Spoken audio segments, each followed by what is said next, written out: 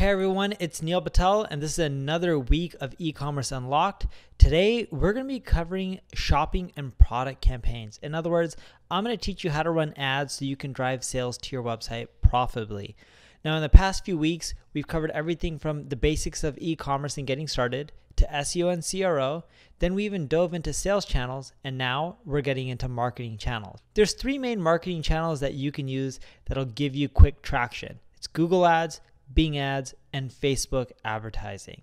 With Google advertising, think of it this way. You already know that when you go on Google, you type in any keyword, you'll see ads at the top and then organic listings. But they also have a lot of product ads. And in many cases, depending on what you're looking for, they'll show you the products that are right for you so that way you can find them and then buy them.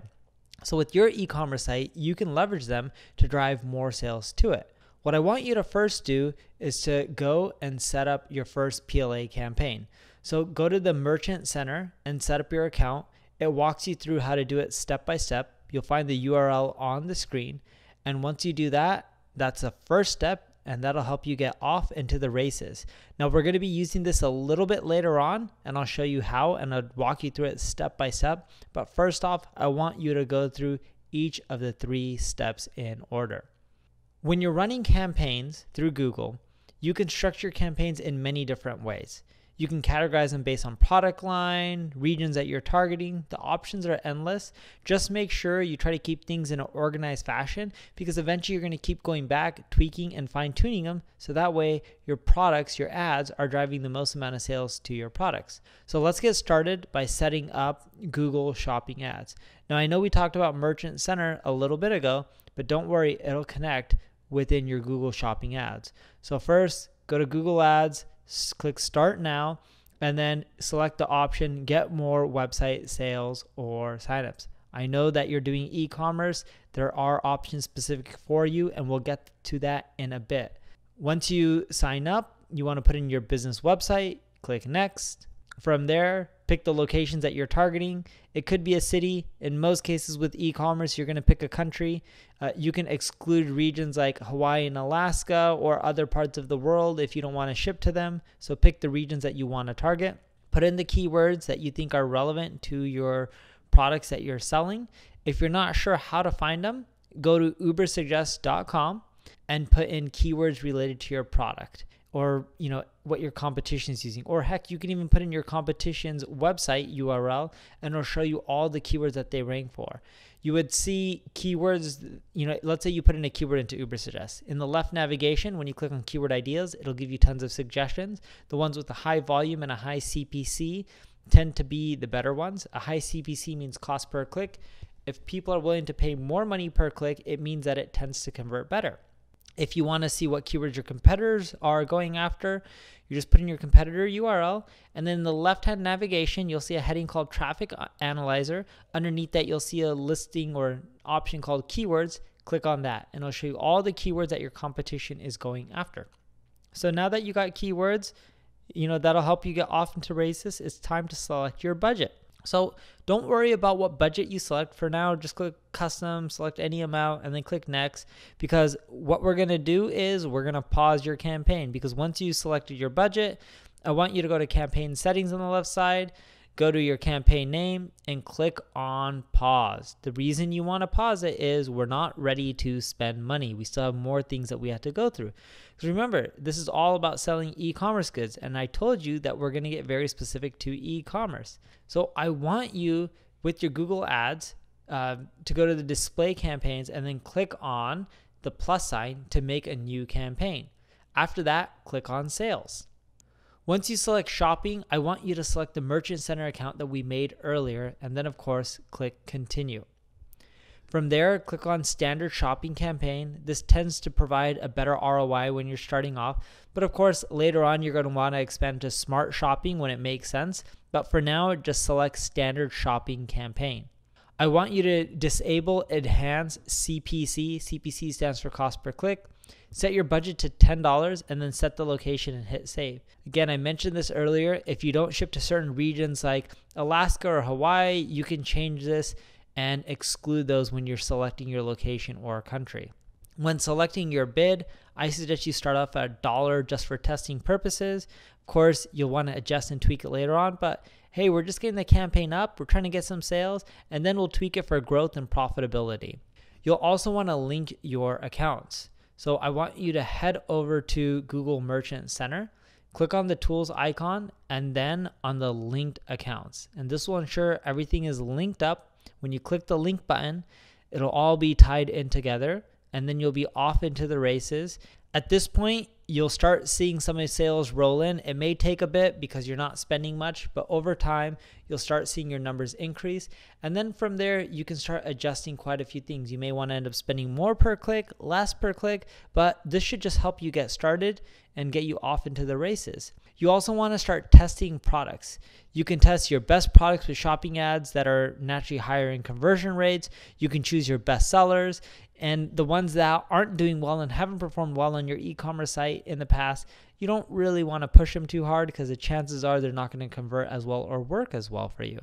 Here's some additional tweaks that you can make to your campaign to get a little bit more ROI, and this will help get you a jump start. I want you to click on Add Extensions, so you can see in the left-hand navigation, and then start considering doing things like promotions, site links, and start adjusting some of these things, because if you're calling out some of your products and making them stand out, it does help drive more sales as well. One of my favorite approaches, and this is one of the easiest ones, is just setting up a remarketing campaign. Have you ever noticed you'll go to a website, let's say you're trying to buy a mattress for your bed, and you don't buy, but you start browsing other news websites and just other random sites, but you'll start seeing mattress ads follow you around the web from that same company. It's because they're remarketing you. And setting up remarketing campaigns is a great way to also generate more sales, because most of the people that land on your website won't end up buying from you right away. And the URL that I have on the screen will teach you how to get set up with remarketing. What's beautiful is when you go into your audience and you want to add audiences, you can start adding people that have been to your website, specifically your checkout page. They're super close to buying but didn't get to the thank you page because that means they didn't complete it. And first start by targeting those people. As I mentioned, it's one of the best ad types that you can run, and it tends to have one of the highest ROIs, so I definitely recommend setting that up. Now that you have Google set up, it's time to get your Bing product ads up as well. And the beautiful part is, because you got Google up, you can just import them into Bing and get a head start without going through all the tedious steps.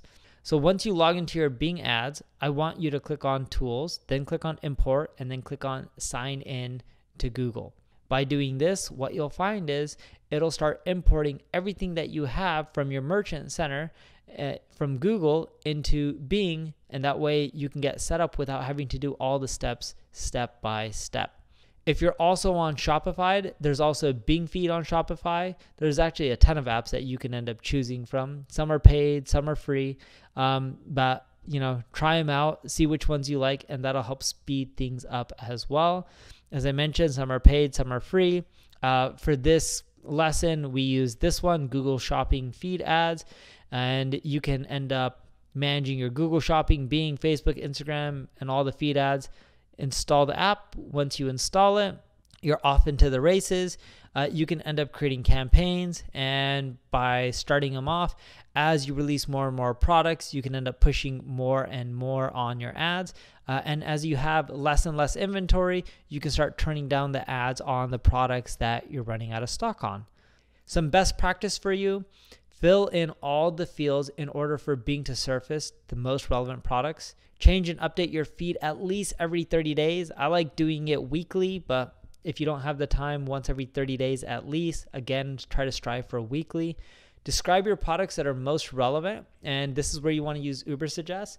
Are people typing in water cooler more or icebox? If you're selling an icebox or a water cooler, even though they're pretty much the same thing, you want to go to Ubersuggest and see which one's more popular, because that'll tell you what people are searching for, and that'll give you an idea of what you should call your products and the text you should use on your own landing pages as well.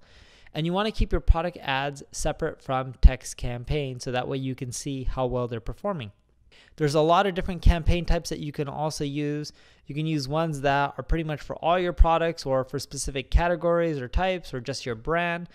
These are all things that you can end up testing out, or if you're selling other people's brands, depending on if they've trademarked it and allowed bidding on it, you can potentially advertise on them as well.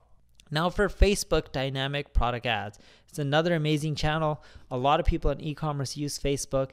They make it really easy to set up. And the beautiful part about Facebook is it's not just Facebook that you can generate quite a bit of sales from.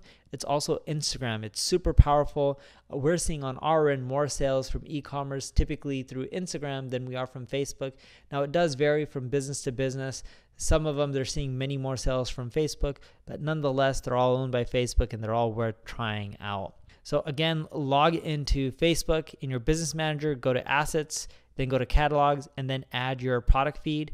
Choose to upload your product feed or connect your e-commerce platform. Like if you're using Shopify, you can just straight up connect into it.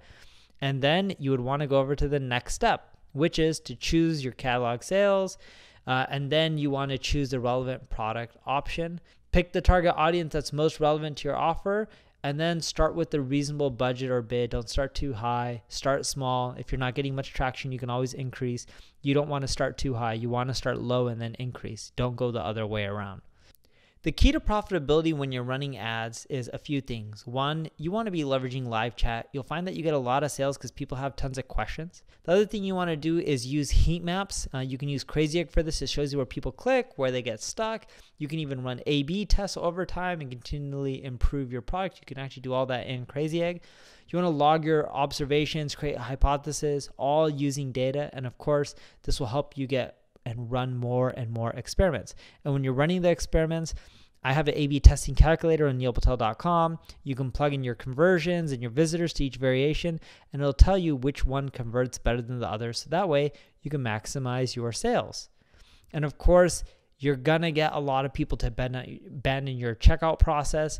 You can start using ways to get them back, such as emailing them, using push notifications. There's a lot of options for you, but optimizing your abandoned sequence, like your emails and your push notification, in general should be able to increase your sales by 10%. You wanna go for what has the best profit and is the easiest and low-hanging fruit, and this is where a lot of opportunity is for a ton of e-commerce sites. And remember, you're not optimizing for price points, you're optimizing for profitability.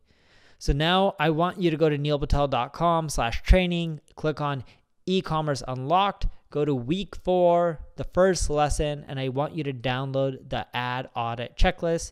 In addition to that, go through the essentials for Google, Bing, and of course, Facebook. I have those sheets there for you as well to download at neilpatel.com/training. Click on e-commerce unlocked and then week 4, the first lesson. Thank you very much, and I look forward to helping you grow your e-commerce traffic.